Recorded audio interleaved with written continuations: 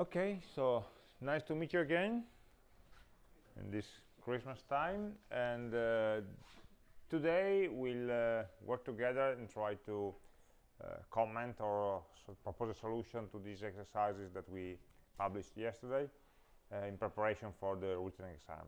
So the idea is that the exam is just 1 hour for where did I write it? 4 questions. Okay, where you have to reply in a, let's say, synthetic, short, and schematic way, so that you don't lose time to write pages and pages in text that may be also confusing or difficult to decode. But let's try to stay on the point that the question is asking. The idea is that the written part will have no code, no project related, no implementation questions. Okay, that will be for the project presentation. That we will verify, of course, the design, the project, and the implementation. Here is just about the, let's call it the theory, okay, or the methodology that we try to develop during the course. Okay, for the number lovers, the score of this part is 13 points with a minimum of 7. Don't ask me how we can split that into 4 questions, because I didn't think about it yet, but we will. No, there are fractional numbers that will help us in some way. The idea of this 13 points is that with the 20 points of the project, okay, which is it's a 40-60 split, and the total is 33 points in total, so we can have a good ceiling to start from. Okay, let's try to keep towards the ceiling. Okay, 1 hour I think would be more than enough time, considering the kind of questions and the depth of questions. So we try to develop some examples questions. Of course, the questions that you saw are more biased toward the beginning of the course, and not on the last topics, because they were more recently done and they are not completed yet. We will do another, say, simulation towards the end, and in the last week of the course, where we'll try to put more questions on the latest part of the course, all the multimedia, voice, and so on, and also the evaluation and usability studies and so on, just to give you some examples of questions. So what I propose to read the question together. You already saw them, and try to propose a solution. Okay, so we're trying to do 8 questions in 1 hour instead of 4. We won't be so precise, probably. We'll be more synthetic or schematic, but just to give you a flavor of what kind of questions and what kind of answers we are expecting more or less. Okay, so the first 2 questions are analyzing some interface.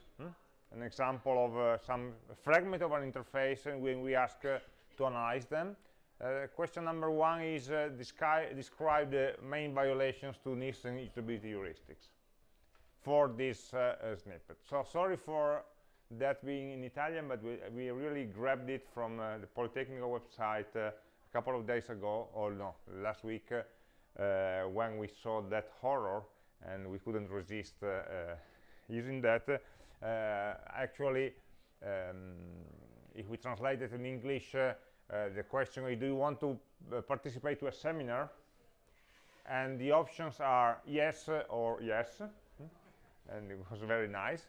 And upon a careful inspection, we see that the yes number 1 and yes number 2 are actually different for one character, which is the 16 or instead of 17 of December. Okay, and then it's send.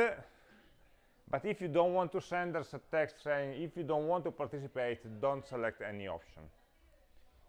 Of course, it doesn't tell me if I don't select any option and click send, or don't select any option and don't click anything. So actually, this is a good example where probably most of the heuristics are being violated here in this very short fragment. Okay, Even more annoying is that this pop-up came up every time we open the Portale della Didattica, every day. I hope that today is the 17th, no, the 18th, so this is over and we don't need to see it anymore. But okay, so how can we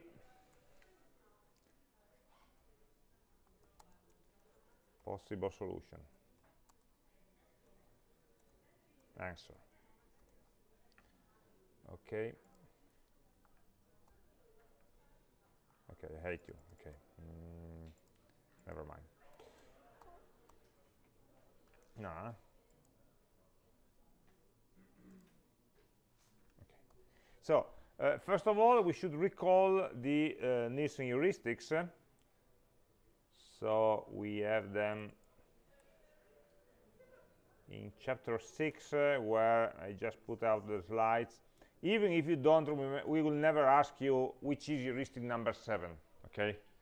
So you don't need to memorize actually the list and the numbers, but of course the concepts and probably the keywords and the names will be useful, okay? So we just pull them out here, just to remind ourselves of how to describe what we are seeing or what you are evaluating.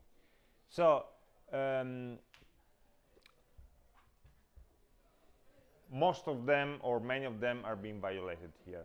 The question asks the most important ones, okay? Where do you see the strongest violation? For example, heuristic number 1 is also in some way violated because it doesn't tell me whether I already responded or not to this question, whether I already seen it yesterday or not. But it's compared to the other violations, it's less important or less well, less strong in a sense, so I will not put that into my description. Okay, we don't need to list all of them. So I think that the most important or the biggest error here is in heuristic number 3, user control and freedom. There is no cancel, there is no answer, negative answer. There is no option for not replying or for replying no, okay? So I think this is the number 3, user control and freedom. Again, if you don't remember the exact wording of the number, we don't care so much, okay? As long as it's one of the relevant heuristics. And so in this case, the user cannot cancel and cannot reply no. That's it. We just have to identify the violation and the reason for that. We don't need to propose a solution right now, okay? In heuristic evaluation, you should have also to give, in the process of heuristic evaluation, you should also have to give a severity rate, but here it's not requested, so let's not do more work than we require. We just take the main violation, not the severity. Then other problems are well, I would point to probably number 10, documentation. So what is this about? If do you want to participate in this seminar, what is this seminar about? Where it is, what's the program, who are the speakers, what's the content, okay? How can I know that? Before replying yes or yes, can I know something more? So I would expect some way of getting more information about this item before deciding. You are asking me a question without giving me the necessary information for replying. There's no way of getting documentation. So number 10 is help and documentation, where the user has no possibility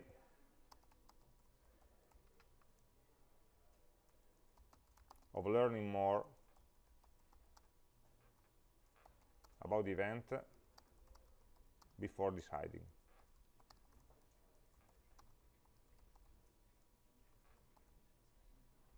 even just, but we're not requested here to suggest, but if this name of the seminar here would be a link that invites me to go and see the program, would be enough, or more information link somewhere, or an accordion, like a section that can be open, so a small plus sign or small arrow that will tell me, okay, we can expand this section and get more information. None of this is present. So in this case, not really help or documentation, it's just information that is needed for the user, not to use the interface, but to understand the choice. And the thing that the other violation is more it's a bit between number 1 and number 6. The difficulty of making the two choices different. So in a way, it's a visibility issue in which option number 1 and option number 2 are not visibly different, or there's no easy way of understanding what they are asking. And at the same time is recognition rather than recall, a recognition issue, because there are long texts and you need to make an extra effort to recognize what they are asking. So in some way, it's a mixture of you can classify them as a visibility problem, or what is number 4? 6.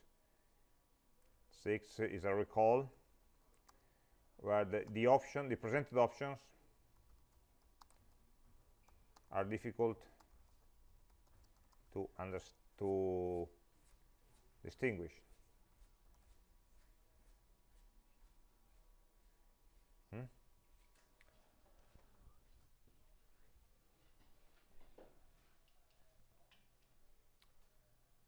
Okay, I think this would be my answer to this question. There are other minor issues, but I think the major ones are here. Yeah? The fact that I don't know if when I click in via, it asks me, for example, are you sure to confirm? Okay, so you are asking, I don't know what happens after I click on the send button. Okay, I don't see it because I would need a storyboard, for example, to see what happens next.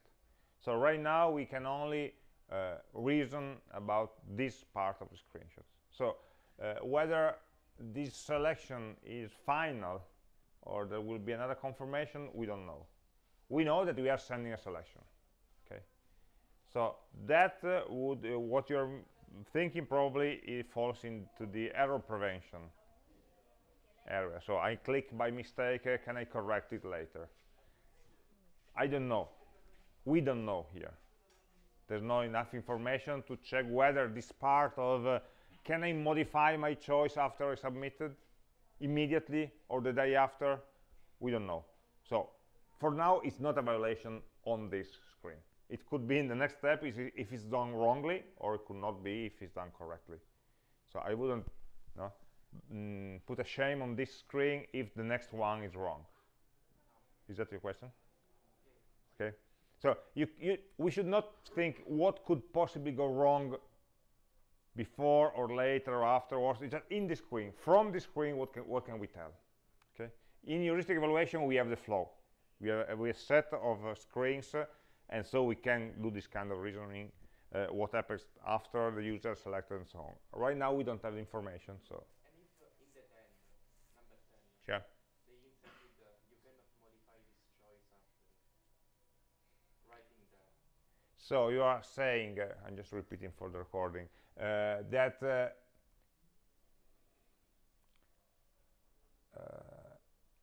there is no information, there's no written information here that after you click on send, you cannot modify it.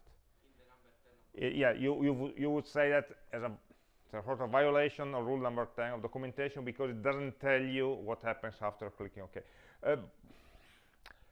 I wouldn't like it in any case. So you don't have an explanation besides every button you click, every confirmation button you click, when you have to read the explanation to understand the button.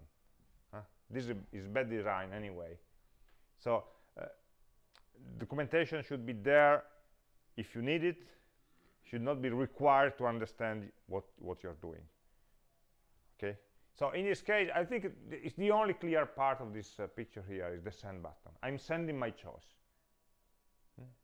Can I modify it later? I don't know. In any case, writing, you will not be able to modify it. I think it would be another wrong decision. So if I write, you can modify it later, maybe. But you can modify it, it's not a good decision. It's not an interface issue, it's more a workflow issue. Never make this irreversible actions. Okay, other questions? Yeah? What if I click on one of the two radio buttons, but it's a mistake, and I don't want to send it anymore? So you want to, yeah, if you, these are just radio buttons. None of them is pre-selected, which is good. If I click on the left one, and do you click on send or not? I don't click on send. You don't click on send, so nothing happens. But if I don't change my mind, and there is the phrase that says that you shouldn't select any option if you don't want to attend. No, but just playing with the radio buttons doesn't send any information. Yeah, but what if I change my mind? Yeah. I have to refresh the page. No. To unselect. No. Okay, understand. So what you're saying is you are assuming that for not making a choice, you need to click on send without selecting any radio button. This may or may not be true. Okay. Personally, I didn't do that. I didn't try that. Okay. I just say, okay, it will disappear sooner or later. I'm not doing anything. Okay. So because I interpreted do not select any option as don't do anything. Just leave it there. Okay. That your option is another possibility. So you understand don't select any option, like click on send without selecting anything. Okay, which is, of course, is not a good interaction pattern. But in this case, what you are saying is true. So if I click on one radio button and then I want to deselect it, there is no UI for deselecting a radio button. There is no user interface. So you're right, you need to refresh the page and then click on send, which is a very wrong way to go for point A to point B. So all of this is a consequence of the wrong wording of this and the lack of an evident way of saying no. All of these are consequences of point number 3. If the mental model of the user, I want to say no, is not supported by the interface, the user will start wondering and thinking about strange things of how to accomplish it, because it should be there. Mentally, it's there, the option no. And so after that, every answer is wrong, in the sense that from the interface point of view, because we are not guiding the user in any way to the right choice. And just in some cases, I'm not sure. I guess that this sentence was added in the next day, the second day. It was not there in the first day to clarify. But actually, instead of clarifying, it was just more confusing. Okay. The second exercise is another question on the same interface. This is a constructive one. Okay. So given that this is wrong, we don't ask you why. Can you design a better one implementing the same functionality? And this is something that you're just asking for a wireframe, so a very quick sketch. Okay, so right now, for us, it's in some way easy, because we already discussed about the problems of the first one. So we should, of course, give the user the option to enroll or not in the seminar. If he wants to enroll, then select the date, which is enrolling and selecting the date are two different actions. And the possibility of knowing more about the seminar. So how would I put that into a wireframe? I don't have a tool for writing, so I'll try to just sketch it in Word. So the idea is a dialogue in which I would just write a title like let's go into a new page, like seminar or teaching live seminar. This is the title.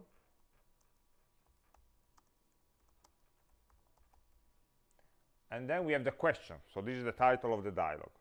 Let's put it in bold. And then we have the question. Do you want to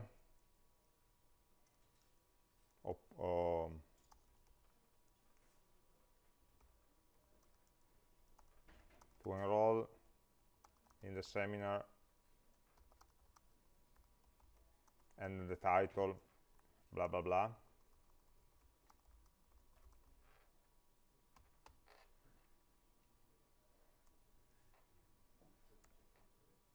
Okay, so a very explicit question. Do you want to enroll, yes or no?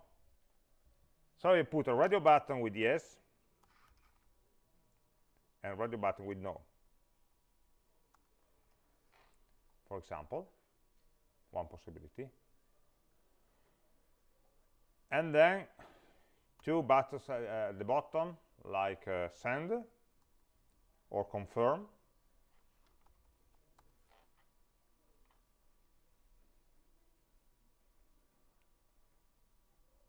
And in the case of yes, so close to the yes, I would put an option for selecting the date. So in my mind, I have a drop down with two options. So something with select the date, and then we have a down arrow.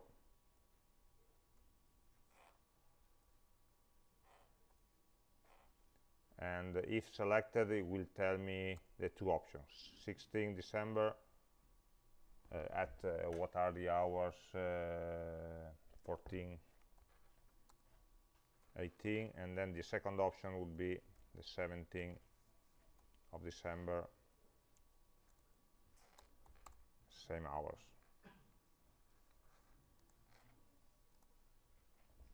So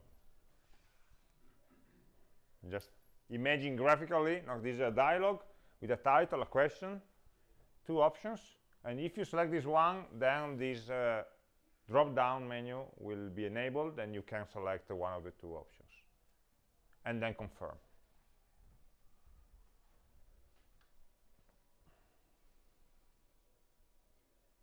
This is one possible design.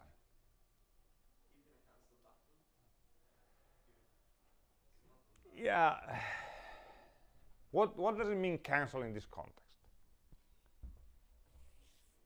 I don't want to decide right now. I would call it yes, ask later, or not now, or some wording like that. Say, okay, I know I don't want to so dismiss this dialogue right now. I will, but ask me later.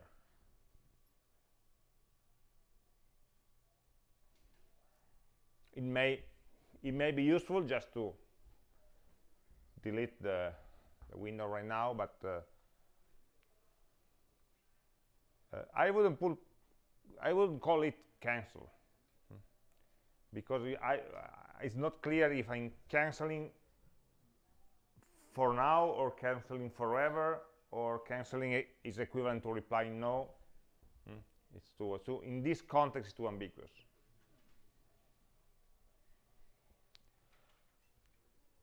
Another possible design, but will be more difficult is to have two buttons: enroll, don't enroll, or ask me later. The problem is selecting the date, which if I have the button enroll, I don't have the possibility of asking the person the date. And again, the choice whether to enroll yes or no and when to go should be kept separate. You should not mix them into four buttons, enrolling in the 16, enrolling the 17, in any case. Yes? The title of the seminar must be a link. Oh, yes. Yes, I forgot. So then we have two options also to give documentation. One could be, oh, sorry, to transform the title into a link so that the link could bring us to the news, to the description, and possibly also, if people don't see it, some more information button or link below that.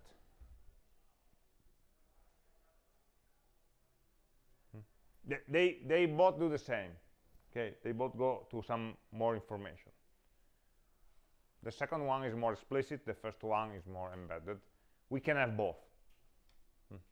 It's not a big problem. I would put more info here at the top and not at the bottom, because at the bottom we have the action button, we have the decisions to take. And the information is about the seminar, is not about the choice. Or a question mark, or a help button, something like that.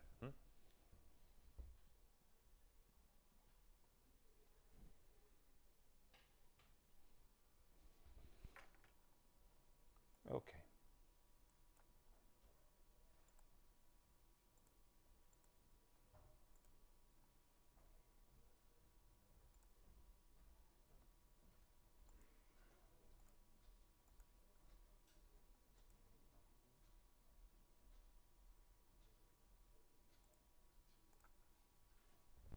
Okay, you like it? Question number 3. List the main methods for knowing your users with a major advantage of each one. Listing the methods and the advantage of one of them. One advantage for each of them. Okay. Again, we see the main keyword. Okay, so if you don't remember all of them, just list the ones that are more important.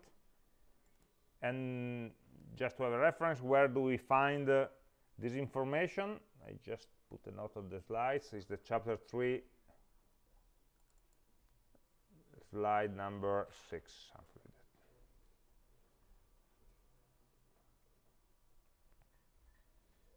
like that. Okay, we have this discussion where there are these 3 big categories for knowing your users: talking, observing, or imagining. Okay, so we could have the description of these 3 main categories, and maybe inside of this pulling up the most important methods that we remember at the time. So, for example, it could be, it's also easy because some of these methods you apply them. So one possibility could be, for example, talking to users with interviews.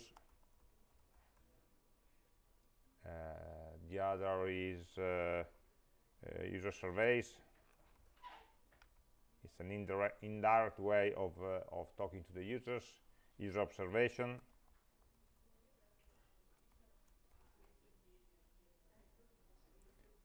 And well,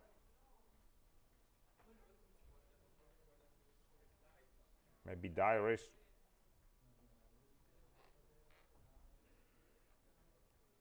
observation diaries.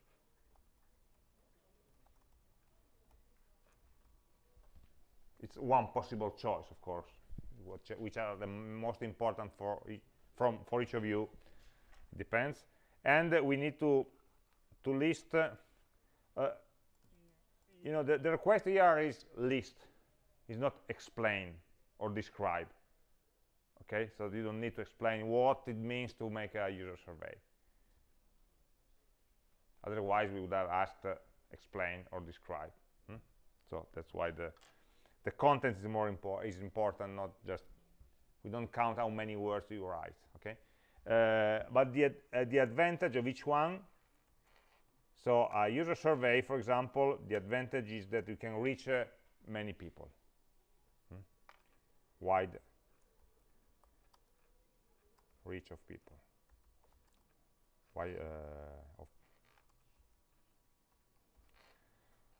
While talking to the user interviews, what is the advantage compared to user surveys? That you can make follow-up questions, basically.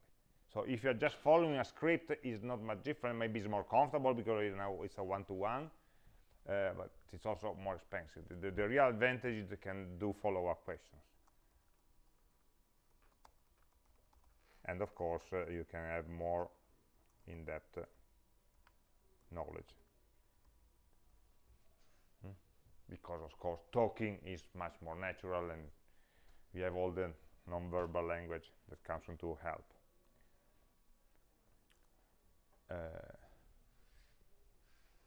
User observation, what are the advantages of user observation? I think the main one is having the context. So seeing how the user interacts with the context. And from an interview, it doesn't come out because people are not able to think about why they are doing things. Okay, so have information about the context and interaction with the context. So we can discover something that the user don't even know or are not aware of. And for example, for observation diaries, if we convince people to take a diary of what they are doing, we can have a more longer observation time, over maybe weeks. We cannot follow a person for a week without going to jail.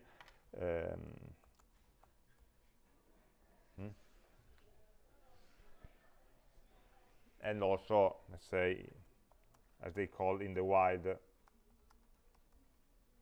people are in their normal environment, so there are no artificial setting in which we are observing them.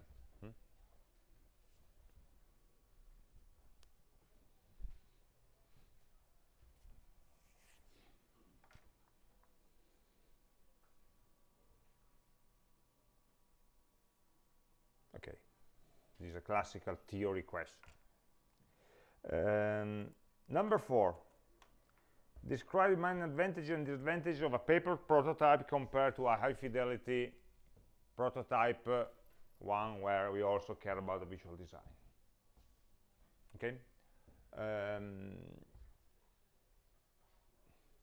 So I would probably list, make a table where we have the paper prototype and the high-fidelity prototype.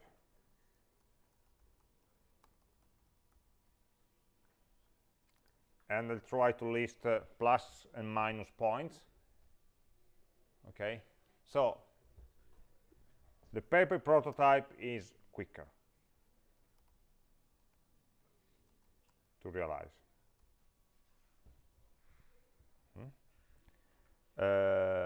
It can, the other advantage that it focuses on content. You don't get distracted by colors and fonts because they are not there. Okay, focuses on content and interaction, and flow of action. What do we do next?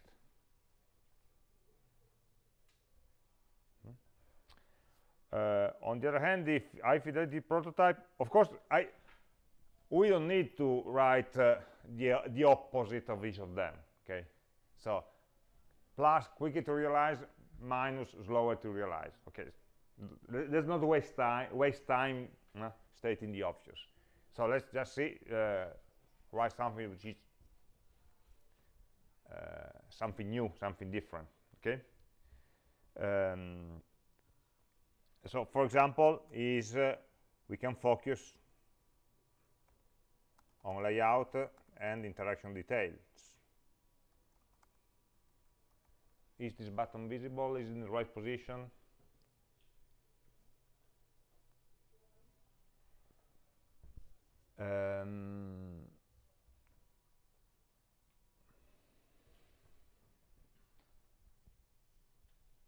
So concerning the testing or the interaction, a high fidelity prototype may be also remotely tested. I give you a link, just have a look, navigate through it. A paper prototype, we must be there in the same place. So this is an advantage of this, of course, is a disadvantage for the other.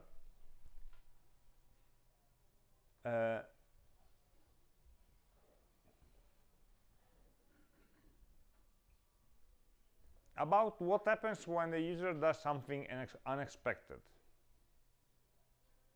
Okay, so if the user does some action that you didn't expect, it means that you didn't prepare the prototype in both forms, neither on the paper, neither on the high fidelity. So in this case, nothing happens. If it clicks on a button that you didn't think of, the button will not be active. So this is in a way is a limitation that to pre-designed functionality. In the other case, well, may improvise.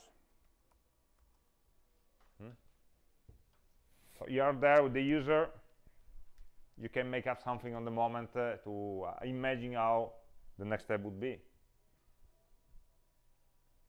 Of course, then that's one of the reasons why we need to test in small groups, because then the next day we need to correct the error and add some action. So this is not possible with a software prototype or a high fidelity prototype.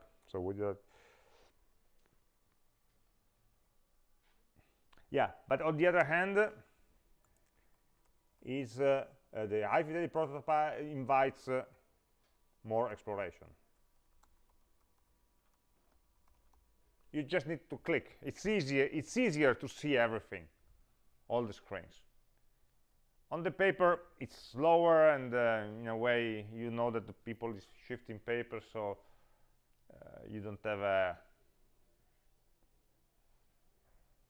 It doesn't seem to the user so easy to click or to move, rather than just having it and clicking. So people are more open to explore the interface and not just the task that you presented them. So this could be the main points. Of course, for each plus, there will be a corresponding minus that we don't write.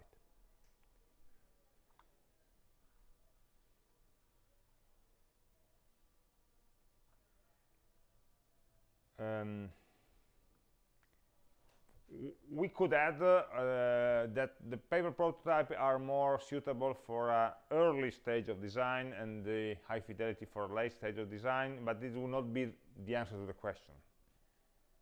Okay, that would be the answer to a question where they are more suited, where they are more useful. This just asks for the intrinsic differences, not how they fit into the flow. So we don't need to talk about something which is not asked. Question 5. Well, again, it's a theory question. In this case, it's a describe, not just list. So it's asking for some more words here about the need finding methods, main types of user observation. So I would jump, for example, to this part of the presentation where we have some idea about the types of observations. That there are no, as we discussed it, we don't have a list of types, observation type number 1, 2, 3, 4, 5 with names, but we have a lot of options. And we decide, for example, to be a part of the group, to observe from outside, to talk to the users or not, the time, for how long, whether we stimulate the job, so try to do this task or not, whether we ask the user to talk while they are doing. So there are different variations. And what we observe and how we collect the data. So in this case, we just have to write something outlining the main methods. So I think that it talks explicitly about user observation. Okay, so we know that there is a user and there is an observer. So the main types, I think the main difference in observation methods is the role of the observer,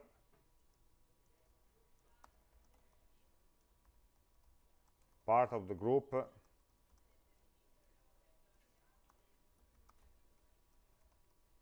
or external to the group. I think it's the main choice. Then you have a lot of other smaller choices.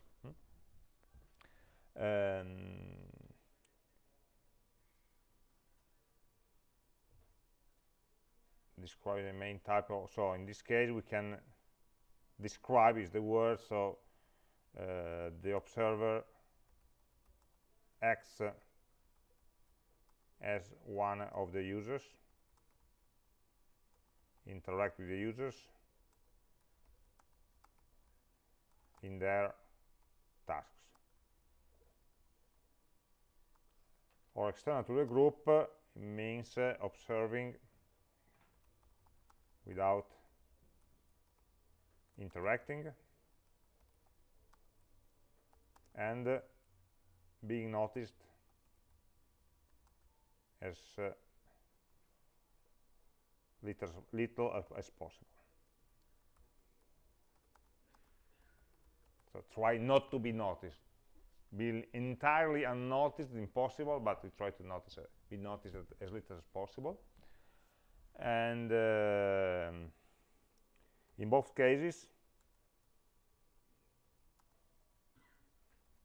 the observer collects data and notes during the task and may have a follow-up interview or discussion. Well, it's more a discussion than an interview. Discussion with the users.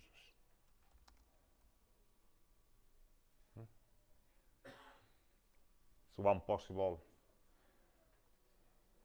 The text at the beginning said the length should be 5-10 lines. So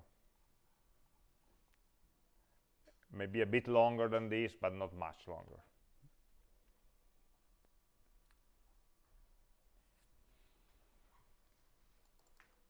So this is an example of a describe question.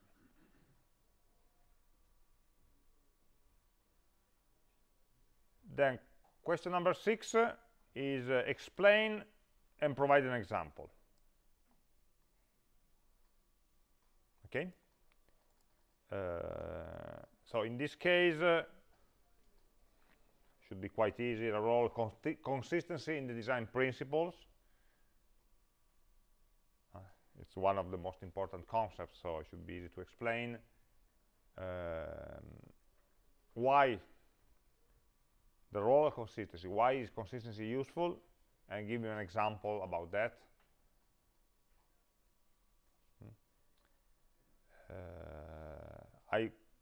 Also, if we want to see where it was explained, we had chapter number 5 in the guidelines, of course.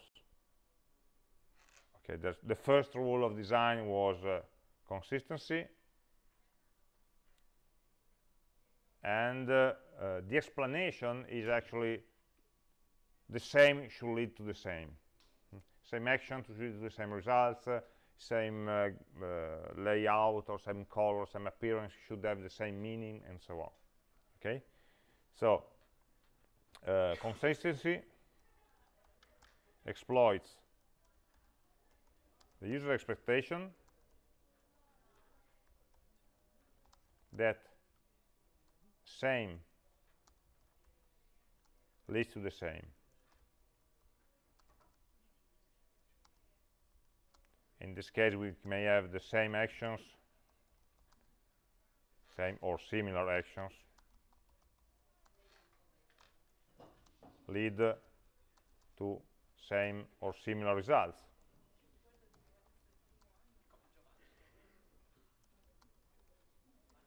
Same appearance means similar, same, or brings the same meaning, etc. This can be applied within an interface. We called it internal consistency.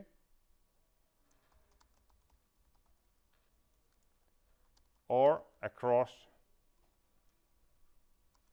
different applications, which is external consistency or design standards, adhering to design standards.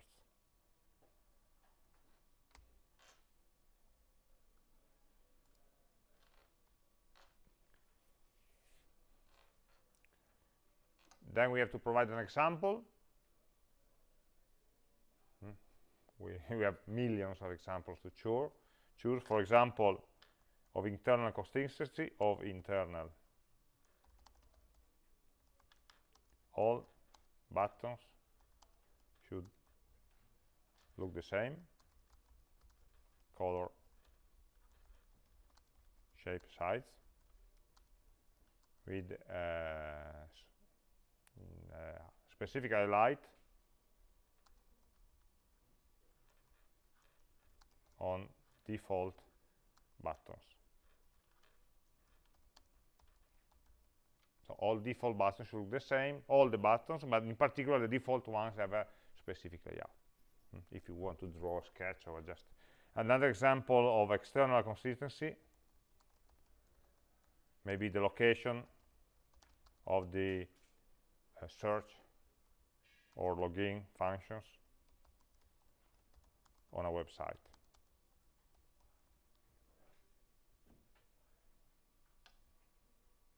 Or the behavior of pop-up menus. We have really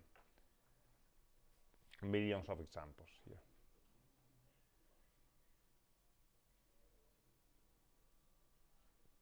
Okay.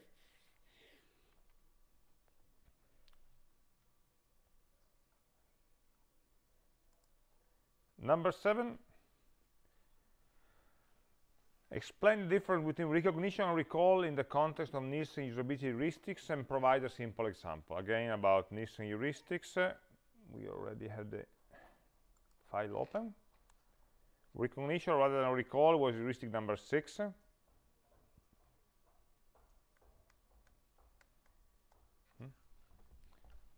Minimize user memory load by making object action option visible. A user should not have to remember information from one part of the dialog to another.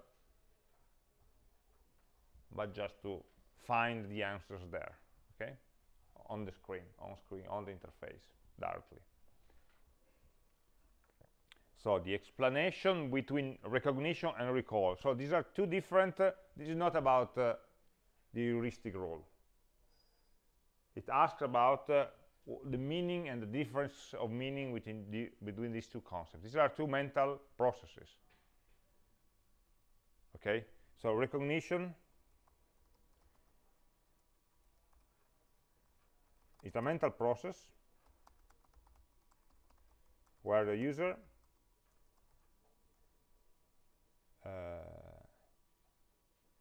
finds in the user interface the information that he needs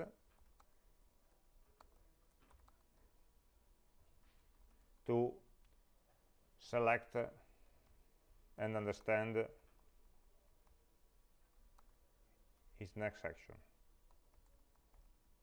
In a way, the information, the needed information is part of the evaluation process. Remember the evaluation gulf and the execution gulf. So in evaluation, you are receiving information, and all the information you need, you're receiving them now by interacting with the screen. On the contrast, the recall is a mental process where the user needs to remember some information that were presented in the past in order to proceed. In order not to proceed, to understand how to proceed, even the step before.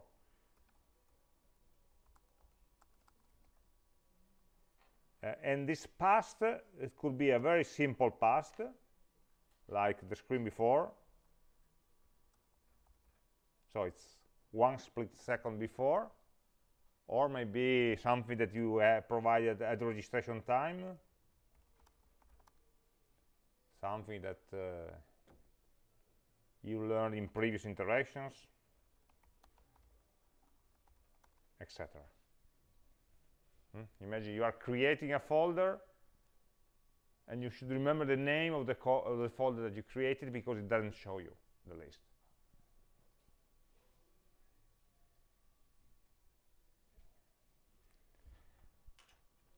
Most of the, for example, command line interfaces work on this recall method. You should know the command, you should know where the files are, you should know, if you don't remember, you must, for example, list the folders, and then you can read it and recall what you read because you have to rewrite it. So maybe it's a small step, but it's something that should go through your memory before you enter this information. So, for example,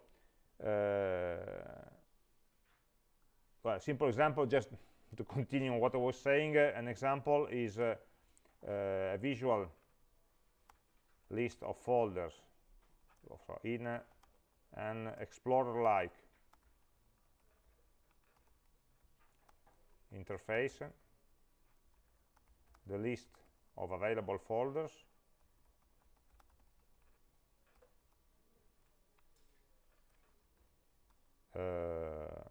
exploits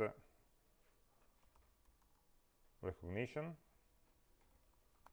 while having to enter the folder name requires recall. One of the many possible examples.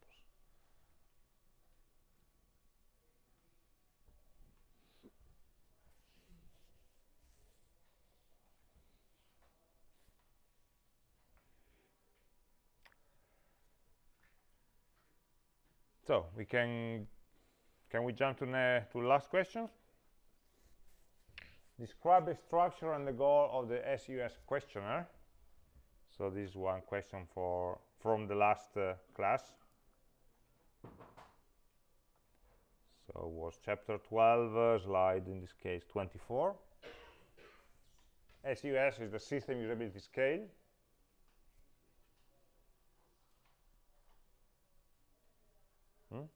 So they're asking us the structure and the goal. So what is it useful for and how is structured? So I prefer to start with the goal because my mind is top-down thinking. So the SUS questionnaire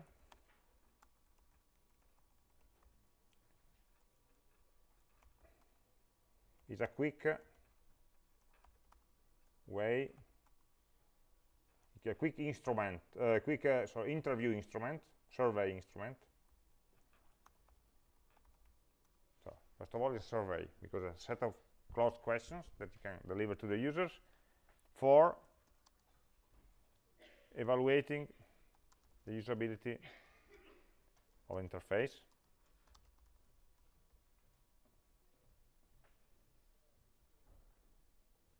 I would say at a macro level, at a course level. It's not focused because you don't know what's wrong, the user cannot select, okay, there was a usability problem with the close button. No, you have a general impression.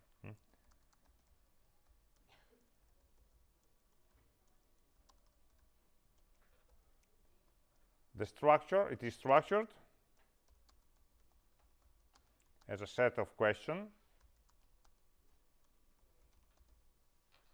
Do you remember how many are there? 10 items. Okay, if we remember, we write it with a 5-point Likert scale response. What is particular of this scale is that the questions are in alternating orders. Okay, so some enact a positive reaction and some enact a negative reaction, so that the user is not too easily pushed or biased towards being kind or being very harsh. Okay, so the questions alternate good statements with bad statements.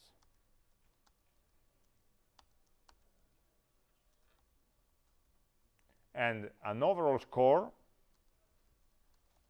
is computed by it's not a sum of the, but by simple formula from the user replies. Therefore, this formula will take into account the two directions. If we want, we could probably add some information about what kind of questions. Okay, so what are the dimensions that this SUS scale is probing, is asking for? It's the complexity, is the difficulty, easy or difficult. So it's worded in different ways, but complexity, difficulty, which are different concepts, of course, integration and consistency, learnability, and confidence, more or less. They are not actually coupled 2 by 2, they're more mixed, in order to avoid recognition of a pattern from the user. So, but we can summarize and say the main dimensions that are explored in SUS are difficulty, consistency, learnability, what did we say, complexity and confidence. I feel at home in this interface. I don't feel some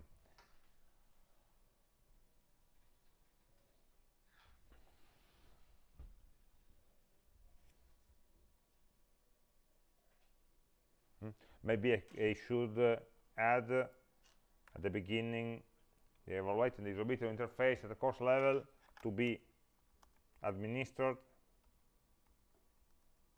after some tasks have been proposed to the test users. So you cannot just fill it before interacting or just by seeing the home page. You need to execute some tasks that are proposed, and after those you can give a general evaluation. The evaluation will not be on the single task.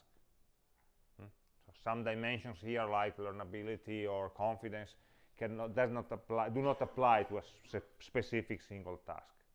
So you execute some task, and then you give an overview, one single overview about all the interface.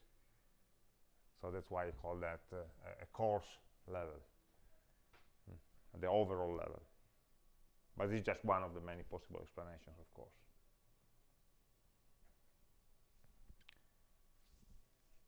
Okay.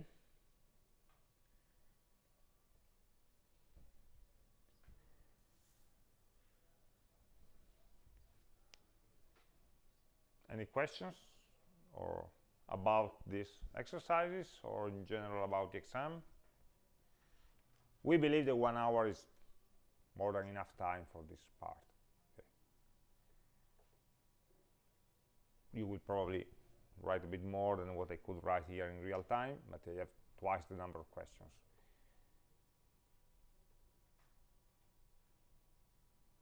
Okay, so these is the written part. As I said, in general, we will make another exercise like this.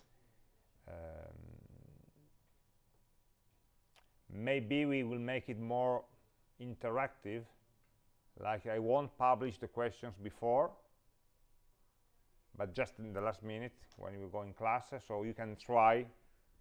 So we do that more interactively. So today it was better to have a class-like exercise, that we have the recording, so people that could not be here at least have an idea.